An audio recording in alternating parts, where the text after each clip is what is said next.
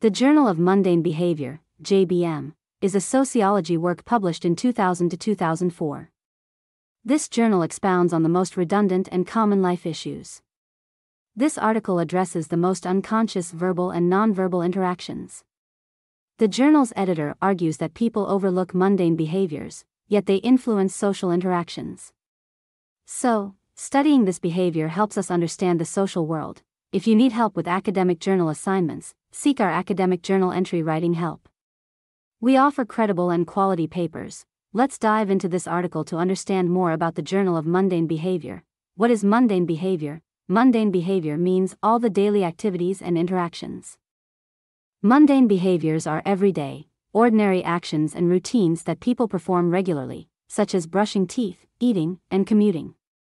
It includes all activities we do unconsciously, such as dressing, eating, walking, etc. Interactions include our relations with friends, colleagues, and family. How do we use and manage the space in our homes, offices, and all other social settings? These often mundane behaviors are ignored in our society, and that's what guides our lives. These activities and interactions determine how we relate with other people.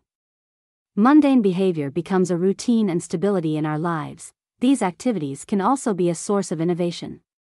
For instance, the way you dress is what's all about the Journal of Mundane Behavior. The Journal of Mundane Behavior is a triannual peer-reviewed journal of sociology covering everyday behavior and experiences and was published with 3 issues.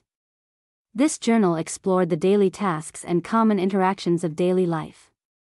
JBM published articles on various topics: people's view on facial hair in men, books arrangement in libraries, Japanese people's behavior on elevators, the rules and rituals of everyday social interactions, like greetings, ways in which people use and manage space, like in cafes and bars. Main concepts of Journal of Mundane Behavior. The issues addressed in JBM include the following: space and place that addresses the library case study. Behavior of Japanese in elevators, social implications of facial hair in men, space and place in JBM. Space and place is an essential concept in this journal. Space means the physical environment in which people live. A place refers to the symbolic and emotional meaning we attach to various spaces. The journal encourages us to explore the places and spaces in our lives in the following: homes, schools, and offices where we spend the most time, how we interact with these spaces, ways in which these spaces impact our thoughts, feelings, and behaviors, the emotional and symbolic meaning we attach to our spaces, conversations between people. Conversations are everyday interactions between people.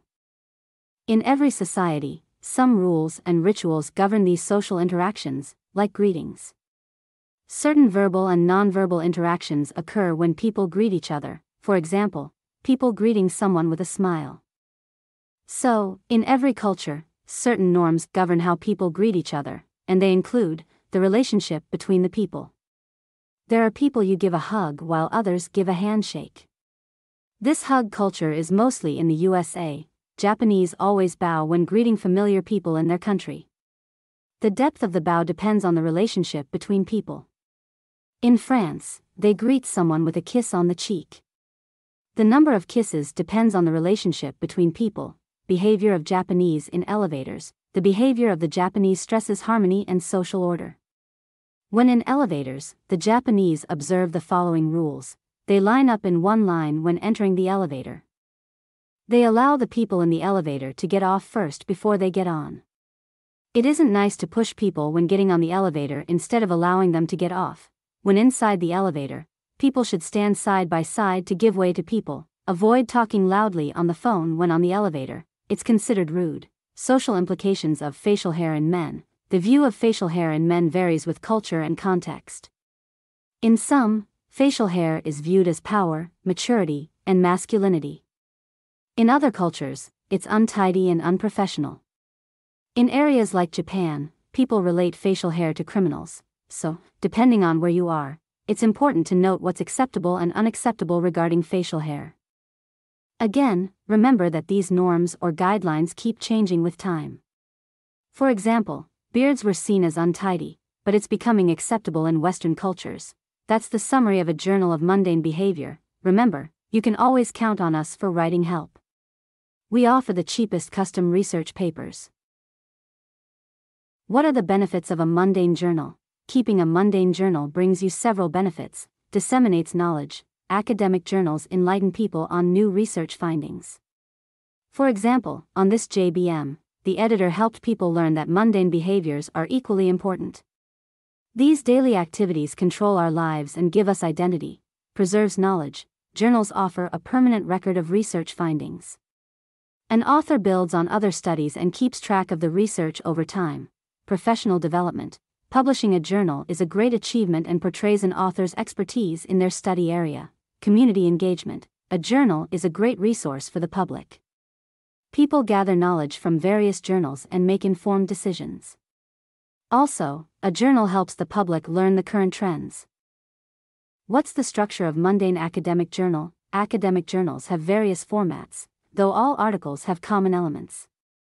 The general structure of a scholarly journal includes: title. The first message about your article informs the readers about your research and concepts. Keywords are essential elements of your article that help it rank. Select keywords that will help potential readers find your journal when researching using search engines. Abstract highlights the critical points of your research clearly and concisely. The abstract should be a short paragraph of around 300 words that summarizes your research findings. It details your research, the methods used, and the key findings. Acknowledgements. It's an important section for appreciating the persons who contributed to the article financially and intellectually, but they don't qualify for co-authorship. When you acknowledge other people, it shows you have integrity and don't claim others' ideas as your own. Introduction. A section that introduces your article to the audience and your argument or take about it. Body, where you discuss your key arguments and evidence. All the paragraphs in the body should flow naturally, even with different ideas. Conclusion gives the interpretation of your results. This section summarizes all the key concepts in the article. References and citations have accurate, current, and relevant references. As an author, you should aim for references not older than 10 years. The articles you cite should be related to your research question.